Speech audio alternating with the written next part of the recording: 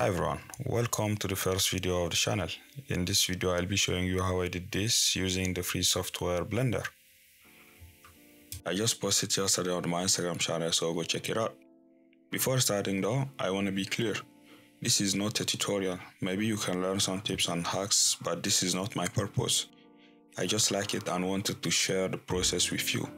I actually enjoy this kind of content like the one Blender Guru made a few months back, or the hundreds of videos like this I've watched in the past.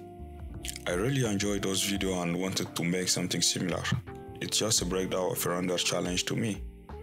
So yeah, that is what we are doing. Enough chit chat now, let me show you how it went.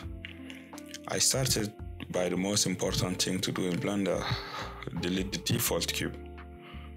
And one thing I like to do every time is to have a clear organized collection according to the type of element I'm going to model. And I'm going to create the basic shape like the floor, the walls and the ceiling by using a simple plane which I will deform with the scaling and the extruding tools. Adding some basic details, nothing special, but let's be honest, I didn't put any effort on this. I'm going to create the basic shape like the floor, the walls and the ceiling by using a simple plane which I will deform with the scaling and the extruding tools. Adding some basic details but nothing special. And let me be honest, I didn't put any effort on this at all. The kind of render I wanted to create doesn't require too much details, not because I'm lazy.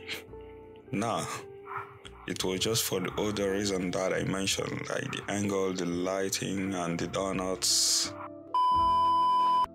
Before continuing, it is very wise to add a camera to the scene so that we can have a nice view which can help us organize the final look. A little cheat I use here is the camera clipping option I discovered a few days ago.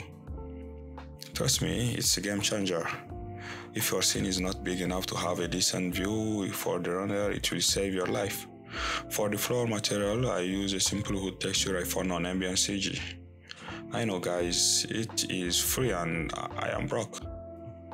Now I try some corner sofa from Blender Kit Library 100 like many times, until I found the only one. Don't hesitate to download some different furnitures in your scene.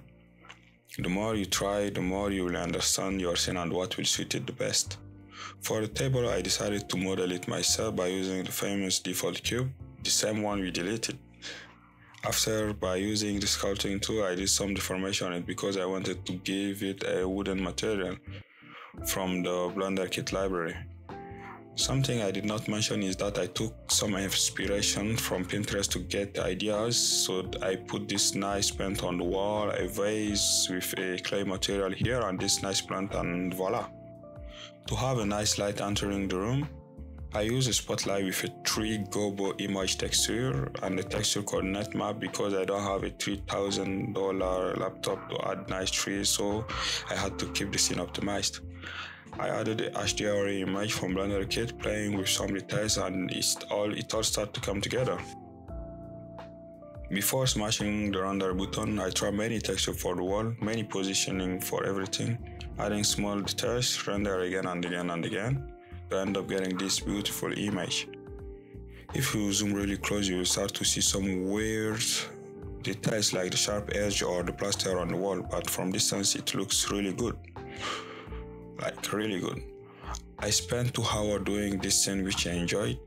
Maybe that's a lie, I struggled with the lighting a bit, but I'm glad it turns out good at the end. So let me know, what do you think? How well do you think I did? What will you fix on the scene? What will you add on the scene? And what do you like on the scene? Let me know your thoughts, comment down below. Like the video if you like the format, because I'm going to be doing this for several other videos in relation with architectural visualization. For now I'm done. I'll see you in the next video. Have a great day. Bye bye.